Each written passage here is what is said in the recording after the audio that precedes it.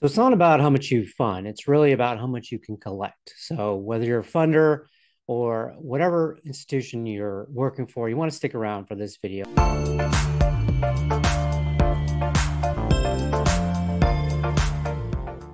My guest today works for Kearns Brinen and Monaghan. He is Brinen LeFevre. He's the marketing and operations director for the company. Brinen, I appreciate you being on. Yeah, thanks for having me, Shane. I'm super excited to be here to talk to you guys about recovery for the future and kind of what we're expecting to see. Good, good. Yeah. And so some of those topics, and additionally to what you were mentioning, are also we're going to talk about recession planning. Hopefully it doesn't hit too hard, but uh, some bad actors in the collection world, and also recruiting and retention in 2022.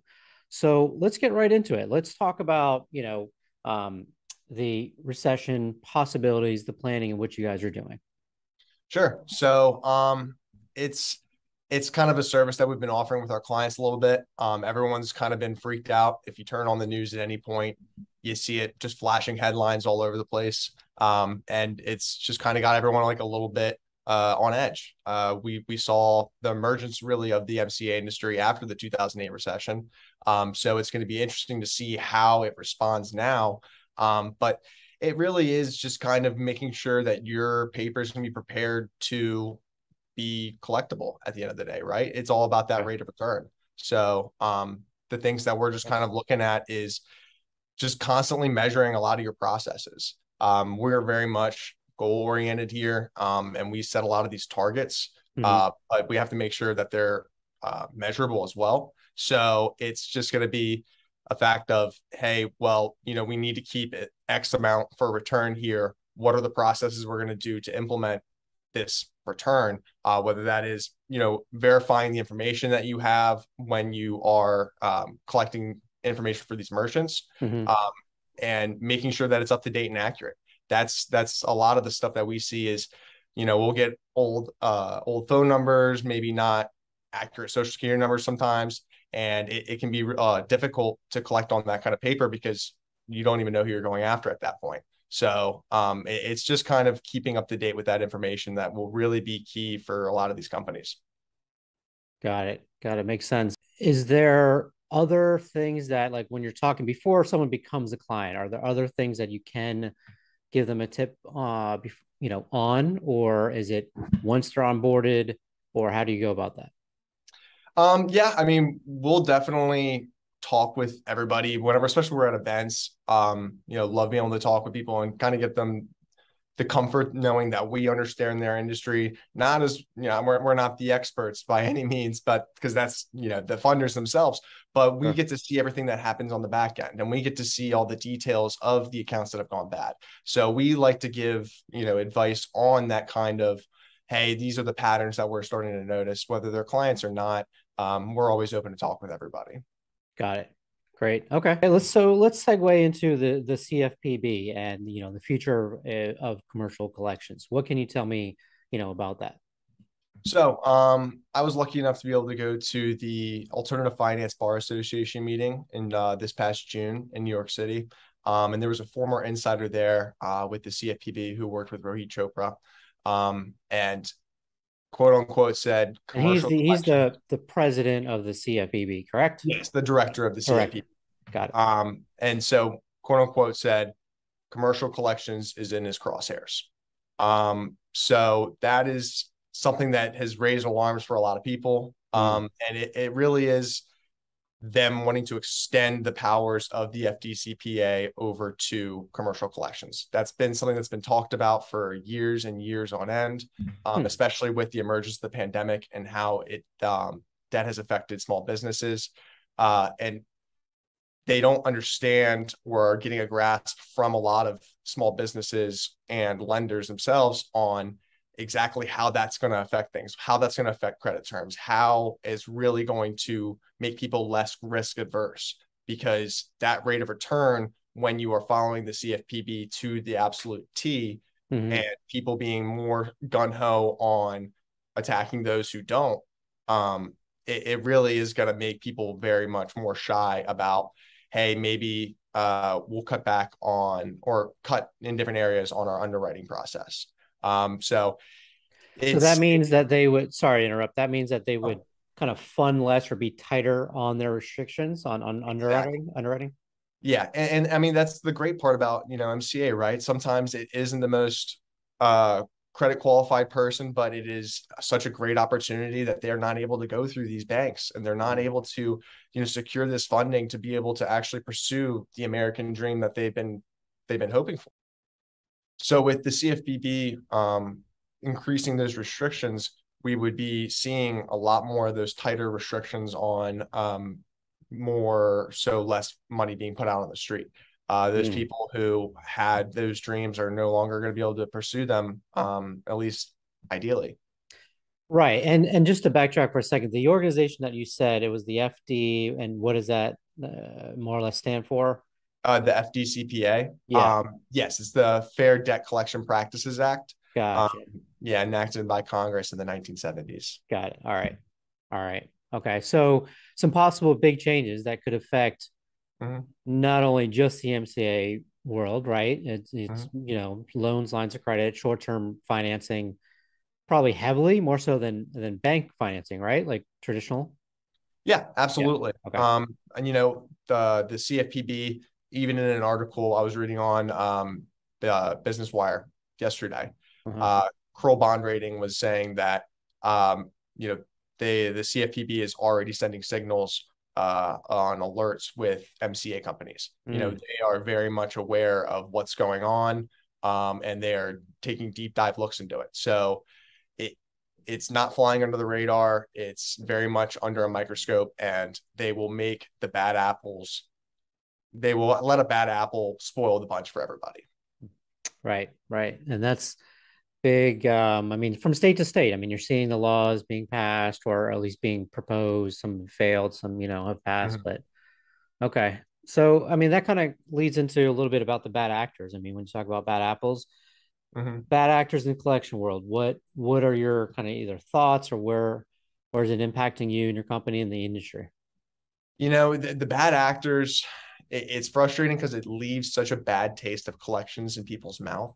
Mm-hmm. They'll get with an agency who doesn't communicate with them, who uses hyper aggressive tactics to go after money, who uses deception, and even to the point where some of them just don't even remit to their clients. They'll close up shop, head out, and it's scary. Wow. So those agencies, we have seen a lot of them fall out of practice now, especially during the pandemic. Mm-hmm. There was a mass closures of a lot of different collection agencies during that time. Mm-hmm. So there really is just kind of falling on this line of being firm and fair. We're not meant to be people's best friends, but we're also not your enemy. Right. There's a problem, and we're trying to find a solution that works for them and our client. So going in there and trying to strong arm somebody, yelling and screaming, that's not going to work. But at the same time, that rate of return and getting that money back into our clients' hands as quickly as possible, so Mm-hmm. they can, fund more deals, get more money out on the street, and potentially help more businesses. That's the most important part. So it really is kind of the bad actors weed themselves out, but it makes finding a good agency just that much better. Got it. Okay. So then, our last one of our last topics here, recruiting and retention in 2022. What are your, kind of tips or what are you thinking for this year and even beyond if you Sure. Yeah, this is something that we've been taking a lot more of a focus on here, okay. um, because as a lot of people have been talking about recently, there's been so many jobs created. They say employment's at an all-time high, but nobody can seem to hire anybody. It's kind of like this weird conundrum, It right? So is. It's like a secret formula. I mean, whenever they come up with like the jobs numbers, there's always some other thing, but this is only because so many people are on the sidelines or not. There's like, yeah, there's all kinds of things going on, but go ahead. yeah, yeah, no, it's pretty funny, but what we've started doing is we've turned the interview process kind of upside down. Okay. And it's using a strategy that we call reverse interviewing. Okay. So what we'll do is whenever we bring in candidates, we try to make them as comfortable as possible. The traditional way of doing things has always been, sitting across the table from somebody in almost like an interrogative format. And that brings on this high level of pressure that nobody seems to really want to operate under. And it's been tradition, but it's almost outdated at this point. So we try and make people as comfortable as possible with having these conversations with us, and then bringing the best out in that conversation, finding topics that they know a lot about, because nobody went to school to be a debt collector. Right. And so when we get them comfortable with something that they talk about, we're able to relate that and find the commonalities there, and then make them kind of translate that into collections or translate that into sales, whatever, role they're trying to fill here. And we've seen awesome retention from those people that we brought on. Funny enough, we just moved into a new office because we're bringing on more people, and we need the staff to be able to hold the client base that we have. Oh, that's great. Okay. All right. So you guys are moving into a new office and you're hiring more people. Is that, I mean, do you have a kind of an awareness of that's a typical thing in a economic cycle like this, that you're going to see more clients, more, debt that needs to be recovered? Is that kind of the cycle? This is my first recession being in collections. Okay. So this would be something that I would love to kind of learn more about and understand to a certain extent. Mm-hmm. But my initial feeling from going into it and from talking with people around here who have been in collections for a long time, yes, we will see more placements, but the collectability of them is always the question, right? Mm-hmm. They're being placed for a reason, and this is why we're stressing with our clients. Look, you gotta look at the terms that you're putting with these people. If they are 90 days past due, maybe, and you're not seeing that return that you want, maybe we'll start looking at 60, because days and debt matter so much. It doesn't age like fine wine.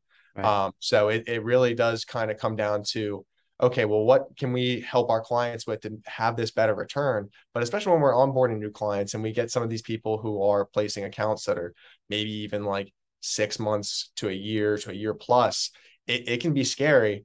But it really is just kind of adjusting with the terms of the economic cycle. Okay. All right. And then to just kind of wrap it up, what else, tell me more about what other products or what products you guys do, and then anything else about, KBM, before we head out. Yeah, I mean, we've been around for coming up on 18 years now.